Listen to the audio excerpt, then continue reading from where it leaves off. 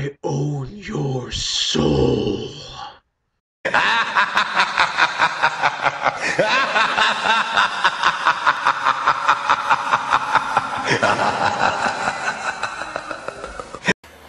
Hey, what's up everyone? Welcome to my Academy Awards nominees / predictions for 2012, the 84th Academy Awards, whatever the hell you want to call them. So, if you do not know, they finally officially released the nominees, and I'm making a video to show them off. If you did not know, if you just want to watch me read them off and, predict what's going to win, then you're in luck, because that's what I'm doing. So, let's do this. So, the first one, of course I'm on Rotten Tomatoes. I love Rotten Tomatoes, but the first one, of course, we're going to start off big, is with the Best Picture of 2011, and the nominees are The Artist, The Descendants, Extremely Loud and Incredibly Close, which kind of surprised me that it's actually even on this list, because look, it's the only one that actually has a negative 48 besides all these 97s and 89s, so that one was surprising. The Help, Hugo, Midnight in Paris, Moneyball, The Tree of Life, and Warhorse. Now, there's a couple of movies here that were snubbed, of course. Harry Potter, Warrior, Rise of the Planet of the Apes. My Week with Marilyn, from what I've heard, is a great movie. So, of course, they snubbed movies that are, genre movies. Like, oh, God, they're so sci-fi. Harry Potter, gross. He has no nose. No one wants to nominate Harry Potter. I mean, they nominated Lord of the Rings, and it won, of course, but they didn't nominate Harry Potter. What a bunch of douches. But anyway, don't have a huge problem with these. I only watched two of them, Moneyball and Warhorse, because those are the only ones that actually went wide. Even Hugo didn't go that wide. Not wide enough to freaking get in my theaters. And also, I want to see Extremely Loud, but I didn't get a chance to see it yet. So anyway, that was the Best Picture. If I had to predict which one's going to win, I think The Artist, because it's getting more buzz. But it might actually go to either Midnight in Paris or Hugo, because those are the ones that are getting they're getting a lot of buzz too. The Artist is really getting a lot of buzz. But for some reason, Hugo and Midnight in Paris just, to me, feel like those are the underdogs that might actually take it. And The Descendants too, but whatever, I don't know. I think it's going to be The Artist. If not, maybe Hugo or Midnight in Paris. So, now, let's do Best Actor. Alright. The Best Actor, the nominees are Demian, Bichir from A Better Life, which I heard was a great movie. A baseball movie with a Mexican family and stuff, blah, blah, blah. Brad Pitt, Moneyball. He was great in that movie. Gary Oldman, Tinker Tailor Soldier Spy, which I heard he was great in that movie. George Clooney, The Descendants, which it's George Clooney, so yay. Jean Dujardin from The Artist. That guy's cool. I want to see The Artist really badly, but I heard he was really good in that movie too. Obviously, they're on the nominees, so they are the nominees, so they have to be good. So, what do I think is going to win from the Best Actor? I have a feeling, and this is just me, that the surprise is going to be Gary Oldman, but I think the winner is going to be George Clooney, because he won in the Golden Globes, and I feel like he's the one that's getting the most buzz. If not him, then Brad Pitt. Those are the two. But the surprise might be Gary Oldman. Demian, Bichir, and I don't think Jean Dujardin will have a chance, but maybe. I don't know. I heard they were fantastic in their movie, so hopefully, maybe, show freaking Brad Pitt and Gary Oldman and George Clooney who's boss, you foreign guys. So anyway, yeah. Next, maybe I should zoom this in so you can't see the next one. I don't want you to see the nominees for those. You can already see them. Damn it, I spoiled it. Let me get closer so you can't. There you go. Best Actress. Glenn Close from Albert Nobbs. She played a dude, and I heard she was good. Good job. Michelle Williams from My Week with Marilyn. Meryl Streep from The Iron Lady. Rooney Mara from The Girl with the Dragon Tattoo, which was snubbed for Best Picture, but, whatever. And Viola Davis, The Help. I want Rooney Mara to win, but I have a feeling it's either going to be Michelle Williams or Meryl Streep. Those are the two. So, pick from those. But I want Rooney Mara to win. But I think it's going to be either Michelle Williams or Meryl Streep. If I had to pick one, Meryl Streep. So, there you go. Best Supporting Actor, you already saw the nominees. but I'll read them off anyway. Best Supporting Actor, Christopher Plummer for Beginners. He played a gay British guy. Good job. Nick Nolte from Warrior, which, great choice. Thank God the freaking Oscars put that. When I first saw that, I was like, yee! And I was happy. So, he was great in that freaking movie, by the way. Oh, he's easily my pick. So, Max von Sydow, Extremely Loud and Incredibly Close. Jonah Hill, Moneyball, who was really good in that movie. Kenneth Branagh, My Week with Marilyn. So, Nick Nolte, I hope will win, but my prediction is Kenneth Branagh. That's the one I think, because Kenneth Branagh, come on, he's a great actor.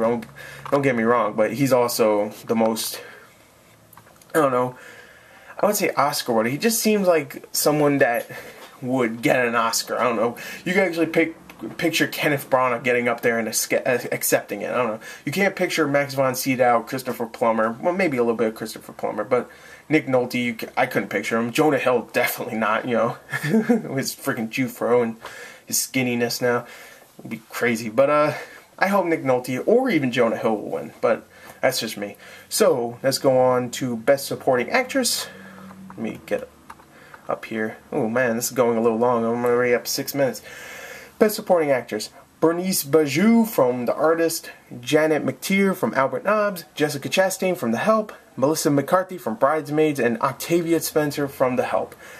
I didn't see any of these movies, so I'm just going to go with the prediction, which is, I think, Melissa McCarthy, because I heard she was so good in that movie. But I really think it's going to be Berenice Bejo from The Artist, because that's the one that everybody's like, oh, she's so good in it, and she's so cute, and I like her. She's really good. So, that one. Best Director, which is the last main category, and everything else is small, and I'll get through that quick. Best Director, Woody Allen for Midnight in Paris, Terrence Malick for The Tree of Life, Mikhail Havas-Navisis, The Artist, Alexander Payne, The Descendants, Martin Scorsese, Hugo. So that's pretty much narrowing down the best pictures. So every movie that I just said here is the only 5 that are actually going to have a chance to win. So they kind of spoil that. But I think it might be Martin Scorsese. If not, then Woody Allen for Midnight in Paris and Martin Scorsese for Hugo. I think Martin Scorsese, because he's done something completely different from everything else, and I heard he did such a great job, so I really want to see Hugo. So anyway, let's get through the last nominees, which are actually a lot of them, but they're really quick. Best Documentary Film, Feature. Let me get close to that. Alright, the nominees are Hell and Back Again, If a Tree Falls, Paradise Lost 3, Pine, Undefeated. So those are best documentary. I never watched any of them, so I can't really give predictions. Never heard of them either. Best Original Screenplay, The Artist, Bridesmaids, Margin Call, Midnight in Paris, A Separation. I'm going to predict The Artist because it's pretty original for now times, you know? I mean, how many silent movies do you watch nowadays? I'm going to say The Artist, okay? Now let's go to Best Adapted Screenplay. The Descendants, Hugo, The Ides of March, Moneyball, and Tinker Tailor Soldier Spy. I might go with Hugo because that one's getting a lot of buzz. I'm going to say Hugo. If not, then The Descendants. So, there you go. Now, next one is Best Foreign Language Film. Bullhead, Footnote, In Darkness, Monsieur Lazare, A Separation. A Separation's the only one I heard from out of all these, so I'm going to say that one because I heard that one was fantastic. I heard that one's getting so many great reviews, so that one. Best Animated Feature, A Cat in Paris, Chico and Rita, which I heard was a really good movie, Kung Fu Panda 2, Puss in Boots, and Rango. Thank you so much for not putting Cars 2 here. I didn't even watch it, but I'm happy you didn't because there were so many other great animated movies this year. And you put 2 of them I didn't even watch. Well, actually 3 of them. I didn't watch Puss in Boots. But if I had to pick one from here, and this is my prediction also, I'm going to say Rango. Because that was a fantastic movie. So forgotten, too. Which is sad. Best Original Score, The Artist, The Adventures of Tintin, Hugo, Tinker Tailor Soldier Spy, Warhorse. I'm going to say either Warhorse or The Artist. Because I heard The Artist, the whole movie's pretty much a score. Because there's no of, you know, it's silent movie. So you're not going to just have a silent movie, you have to have music. So I heard it was really good in that. Warhorse, I would say maybe because it's John Williams. And everybody loves John Williams. I mean, who doesn't love John Williams? Alright, so now Best Original Song. Man or Muppet from the Muppets, or Real in Rio from Rio. Well, I don't remember anything from Rio, so I'm just going to say Man or Muppet because, first of all, that was a great song, and it's the only other one because there's only 2 nominees. So, there you go. Man or Muppet. Best Cinematography. Now, this one I'm just going to automatically say, well, maybe I should read the nominees. The Artist, The Girl with the Dragon Tattoo, Hugo, The Tree of Life, or Warhorse. I heard Hugo had amazing cinematography, and I heard, I didn't hear, I saw Warhorse had fantastic cinematography, but I'm going to say Hugo. That's the one I think is going to win. So, there you go. Best Cinematography. Best Film Editing, The Artist, The Descendants, The Girl with the Dragon Tattoo, Moneyball, and Hugo. This one I'm just gonna... I didn't really hear anything about Best Film Editing for any of these. I'm just gonna go with The Girl with the Dragon Tattoo because that's the only one here I actually saw that I thought had really good film editing. You know, Moneyball was decent, but, you know, nothing amazing. I thought Girl with the Dragon Tattoo actually really did have some good editing. Best Art Direction, The Artist, Harry Potter and the Deathly Hallows Part 2, Hugo, Midnight in Paris, Warhorse. Best Art Direction. Hugo I heard was amazing, so I might go with that, but Harry Potter had some really good art direction. I'll go with Harry Potter. You know what, I'm just going to say Harry Potter because Hugo will probably win 3 other awards, and Harry Potter's not going to win anything else. Maybe one more award, but that's probably the only other one that's going to be nominated for. So I'll go with Harry Potter this time. Best Costume Design. Best Costume Design. Anonymous, The Artist, Hugo, Jane Eyre, W.E. We. I don't know. That's that freaking Madonna movie. Anonymous, I heard, had really good costume design because it was set back when Shakespeare was ruling the world or something. I don't know. I heard The Artist was fantastic too.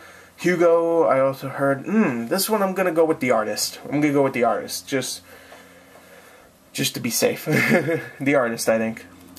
Best Sound Mixing, The Artist. Oh, here's Harry Potter again. The Harry Potter and the Deathly Hallows Part 2, Hugo, Tinker Tailor Soldier Spy, and Warhorse.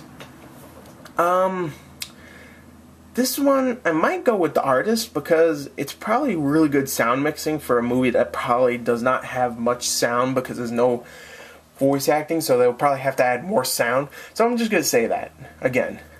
So The Artist and Hugo's really owning the Oscars for me. Best Sound Editing, The Artist, Drive, Hugo, Transformers Dark of the Moon, and Warhorse. This one I'll actually have to go with Transformers, even though it's not a very good movie. It had some really good sound editing, and you have to admit it did. So I'm going to go with Transformers. Best Visual Effects, Harry Potter and the Deathly Hallows Part 2, Hugo, Real Steel, Rise of the Planet of the Apes, Transformers Dark of the Moon. Well, this one's hard because I really love the Real Steel special effects, but there's not as much as Transformers, and Harry Potter was fantastic too. I would predict Transformers is going to win, but I want Harry Potter or Real Steel to win. Rise of the Planet of the Apes was also great with the motion, you know, with, what's his name? The great guy, the guy that played Caesar, I can't remember. But anyway, yeah, any one of those actually, just screw it. But I'm going to predict Transformers is going to win. Best Makeup, Albert Nobbs, Harry Potter and the Deathly Hallows Part 2, The Iron Lady. I'm going to go with Albert Nobbs because they made Glenn Close look like a man, and that's a good job. Best Animated Short Film, Dementia Sunday, The Fantastic Flying Books of Mr. Morris Lesmore, La Luna, A Morning Stroll, Wildlife. I don't know. That one, I don't know. I really don't know. Best Live Action Short Film, Pentecost, Raju, The Shore, Time Freak, Tuba Atlantic. I don't know. I never heard of any of those. Best Documentary Short Subject, The Barber of Birmingham, God is the Bigger Elvis, Incident in New Baghdad, Saving Face, The Tsunami, and The Cherry Blossom. I don't know about that either. So anyway, those are the nominees. Those are my predictions. I hope you enjoyed them. I'm getting a little close on that 15 minutes, so I'm just going to end it here and say thank you for watching. If you did, if you didn't, then fine. And also see you at the Academy Awards Remember to follow me on Twitter because I'll definitely be tweeting about it when it happens. So anyway, thank you and goodbye.